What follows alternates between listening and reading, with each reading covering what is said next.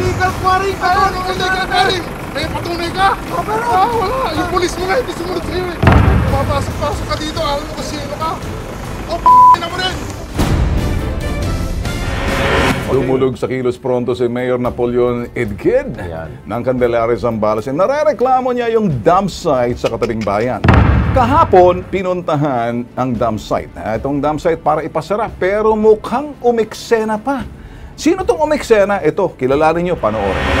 Yung dump site na yun ay nagpuproduce ng katas at napupunta sa ilog, napupunta doon sa ilog ng Candelaria. Nangangamatay na yung mga isda doon, pinagkukunan ng livelihood nila, nahihirapan dahil napupulot na. Lumapit sa kilos pronto si Mayor Napoleon Edkid ng Candelaria, Zambales. Inireklamo niya ang open dump site sa karatig bayan ng Masinloc, Zambales. Tumatagas daw kasi ang katas ng basura sa Ilog Lawis na dumadaloy papunta sa bayan ng Candelaria. Lumapit si Mayor sa DNR Region 3, binigyan naman sila ng order. Actually, yung Masinloc, inutusan na isara na yung dump site. Ayaw sundin ni Mayor Arsenio Lim ng Masinloc ang order ng DNR Region 3. So ganito na lang po ang gagawin natin dyan, ilog dyan, at yung open dump site, hindi naman natin na-allow dahil sa ating batas. Kung pwede si Mayor, masamahan yung mga ating team dyan at tingnan natin at pasara natin kaagad. Yun! Yosek, Opo, Mayor. ako po nagpapasalamat sa inyo at talagang nakikita ko ang inyong action agad. Samantala, kabyo naman tayo kay Asek Epi Bako Densing ng DILG. Asek Densing. Walahan ko na ako kayo, hingi lang kami ng kopya ng cease and desist order ng galing DNR. Kami na ho ang magpapa-enforce sa LGU. Baho ng LGU is to enforce national and local law. Pero ayaw nga po ni Mayor. Si Mayor Lim kasi is liberal. Si Mayor na din sa kabila, ng kabilang bayan, PDP. So hindi sila magkakulay. Ayaw niya. Ayaw. Ay, di po. Wala akong kinalaman si Mayor ng Candelaria. Kami yung magpapa-enforce po niyan. Ayan.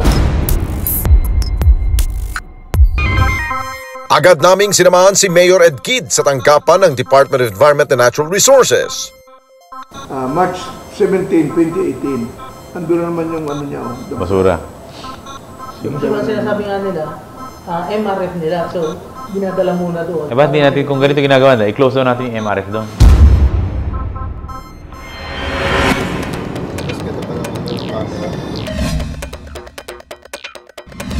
Nitong April 24, 2018, kasama ang Environmental Management Bureau ng DNR Region 3, nagtungong kilos pronto sa Masinloc, Zambales.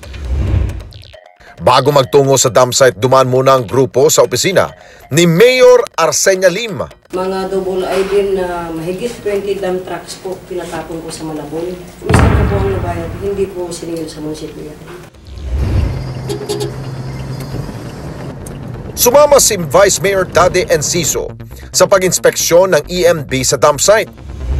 Pagdating sa dump site, todo palusot ang mga caretaker nito. Tauhan po sa mga street sweeper, mga eco-aid, sinarilim po yung nagmamano-mano po na nagsisegregate ng nabubulok, residual at ng mga plastics po. Pero hindi nagtagal, nahukay din ng mga taga-EMB ang katotohanan sa likod ng dump site.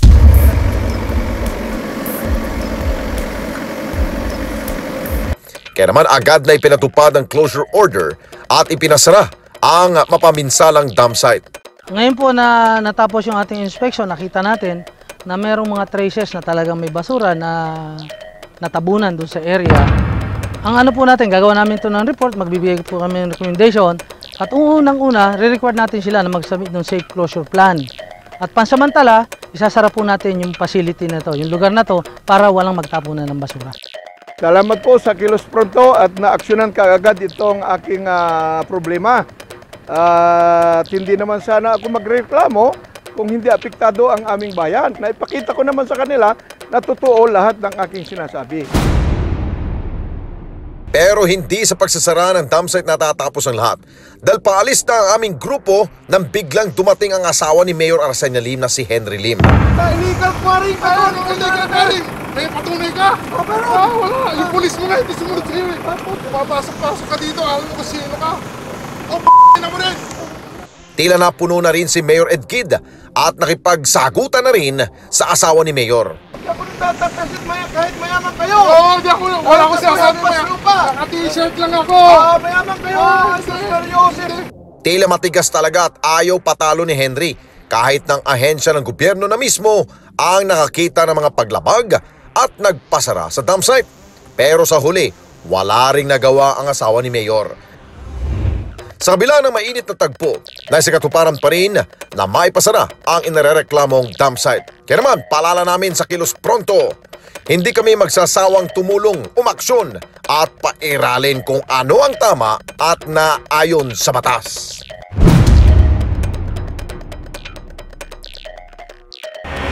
Alam mo, Lex, may napansin ako pangit. Oo. Pangit yung ugali, pangit yung mukha, pangit yung asal, pangit as in pangit, pangit na pangit. Yeah.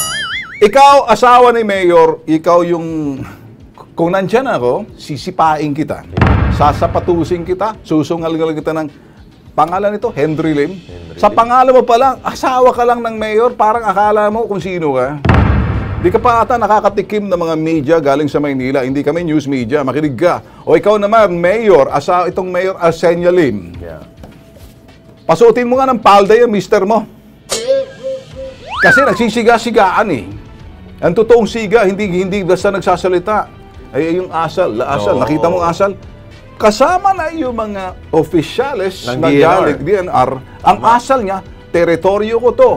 Ito yung sinasabi natin mga abusadong mayor. Huwag nyo ho iboto itong mayor na to. Huwag nyo iboto yung asawa to. Ibasura nyo yung dilaw na mayor ng putok sa buho niya. O may reklamo ka? Mayor? Or at saka ikaw, Lim, Henry Lim. Ngayon, kung napapanood ng Liberal Party to, lul, laugh out loud. Mabuti na lamang po, nandyan si Mayor Ed Kid ng Candelaria at binuksan po niya itong issue na ito. Dahil kung hindi ho, ay talagang masasalaula po talaga yung lake po nila po dyan. So thank you, Mayor Ed Kid, sa inyo pong lakas loob. At kita mo naman, lumaban rin siya. Hindi rin magpapatalo. Tama ho si Mayor Ed Kid kanina, sabi niya, mayaman lang kayo. Kita naman ninyo yung pero mayaman naman sa pangalan po si Mayor Ed Kid. Kami dito po, saludo kami sa iyo, Mayor Ed Kid ng Candelaria. Alam nyo, napakahalaga talaga ng pangalan. Ang yaman mo yung pangalan, integridad. Pero kung ang asal mo, pangit ka na, ala ka na sa forma, pangit pang mukha mo, pangit ng itsura mo, pangit pang asal mo, talagang ewan ko, sangkatet bang pangit ka na dapat sa impyerno ka? Hi, I'm Joanne Dipao and I'm 10 years old. Have you already subscribed to BTAG Official YouTube TV? Like me, my parents, and millennials, we watch BTAG videos. Subscribe now. See ya!